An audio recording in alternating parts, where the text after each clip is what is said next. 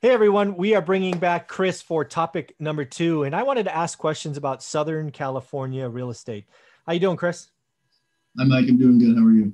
Yeah, I'm doing wonderful, man. I've been looking forward to this interview for a week now because I get to ask you questions about SoCal. All right, I get asked all the time, right? Hey, Michael, you're in California. What do you know about LA? I'm like, nothing. California is a big state. I know nothing about Southern California.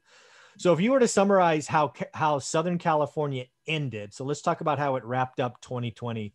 What would you say? Sellers market, buyers market, prices increasing, low inventory. What would be kind of your summary of SoCal? And if you want to put caveats around it, go for it, like Ventura or Orange County or whatever you want to say. What would you tell us about SoCal real estate?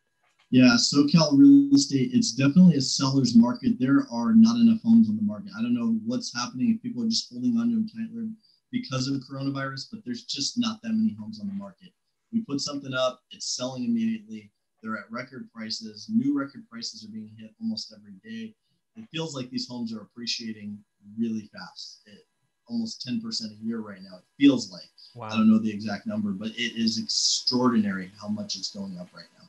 That's interesting because I talked to Brian Lebo, who happens to be a Vegas real estate agent or broker. I think he's a broker. I don't know, real estate agent or broker. Very, very nice guy. Love speaking with him once a month on Vegas. And he's telling me everybody's leaving LA and somebody should turn the lights out. So I guess I'm confused, right? And of course I'm being facetious, but Yeah. I'm trying to have fun. So again, he's telling me SoCal investor or SoCal owners are selling in LA and moving to Vegas record numbers. I mean, have you seen any of that, or is it just such a small number it doesn't move the needle in LA? Yeah, I would say a lot of people are moving out, but there's still a lot of people who are buying. I know a lot of people say California is too expensive, whatever it may be. I know a lot of people who are buying homes to people that are working, that are making quite a bit of money, a lot of money, like 150 to $200,000 a year, Yeah. and then buying a $600,000 house isn't a problem.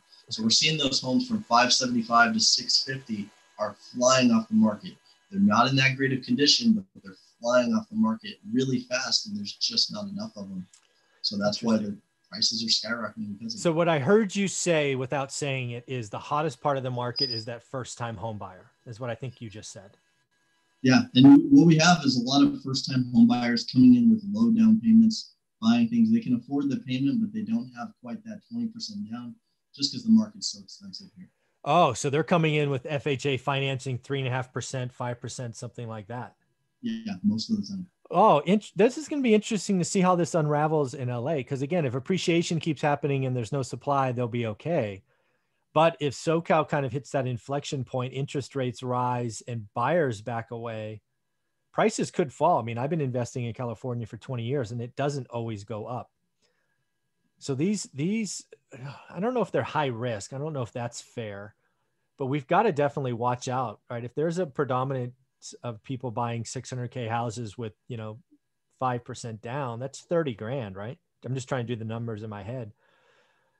That's easy to lose. You lose that in selling costs, right? So there's no equity generation. So again, these are things we're going to have to watch in California, I think, if that's what's really going on. Yeah, definitely. And on top of that, like you mentioned, a lot of people are moving out of the state. It's happening a lot. I don't think it's as fair to say that people are flooding like people think. There's still a lot of people here. Could that happen in the future where it's a mass flood? We're seeing a huge decline in population. Yeah. Recently, we did see that California is expected to lose an electoral vote. They're losing a population, but it's not as bad yet as people make it sound. Well, I'm going to push back on that because I think it is as bad, but it's not bad for what most people are saying. Most people are talking about the population that's leaving, like the sheer number. I actually think you need to think about the wealth that's leaving. For example, Graham Stephan, right? Graham Stephan counts as one person, but dude, with him leaving, he's probably taken $300,000 in tax revenue away. So I think the wealthy are disproportionately leaving. Are you seeing that? Yeah, I'm seeing that. A lot of them are moving to Las Vegas. That market right now is exploding. The luxury market, at least, not so much the lower one. A million and up, that market is. Yeah, and that's exactly what Brian Lebo is telling me. He's telling me goddamn California investors are coming in, or not investors, I got to back up. California buyers, owners are coming in like Graham. And you guys are buying everything above $1 million. It's like candy or Skittles to you guys. Because again, they're coming in, they're selling something here in California, a bunch of equity. They have the income, they can work from home. And they're like, shoot, you guys don't understand. I'm going to save 13% in state income tax. That'll fund a hell of a mortgage payment, you know? That's what people are saying. So again, I guess, is there any part of Southern California that's either red, like noticeably hotter than anything else? Or is there a part of SoCal that's noticeably cooler than everything else? Or is it all equal? I would say if you start going out to like Riverside County, San Bernardino County, they're starting to build a lot more out there. Those properties aren't quite as expensive as LA. People are trying to get out of the crowded LA area. Would you call that the Inland Empire? Is that what that's called? Could you repeat that? Is that the Inland Empire? Is that what people call San Bernardino? Yeah, that's commonly it's referred to as that. All right, I just want to make sure. So again, that's basically you're going 50 miles or so from the coast, right? You're going inland. Yeah, and some of these cities like Eastvale, Marietta, cities out that way, some of them aren't too far from the beach, but they're exploding. People are building a lot of property out there. It's a growing market. If you go out to San Bernardino, there's a lot of investors who will buy out there for Section 8 homes, and they're getting guaranteed rent. The rental numbers make sense. They're able to buy multifamily units. That's not quite that same area, but it's going out that way. Yeah. And just so if you don't know, it's okay. But what do you think they're selling new homes for out there? Like 350, 400? What do you think? New homes generally 450 to 550. Okay, 450, 550. Okay, that's cool. And then is it fair to say like the hottest markets are still Orange County, that kind of stuff? Is Orange County still red hot, or what's the hottest market if you were to say in SoCal? Orange County is always hot. I would even, looking at Santa Clarita Valley is pretty hot. Okay. My Simi Valley area is really hot. A lot of Ventura County. People are moving out of LA. My city alone is just literally right at the door of going into LA.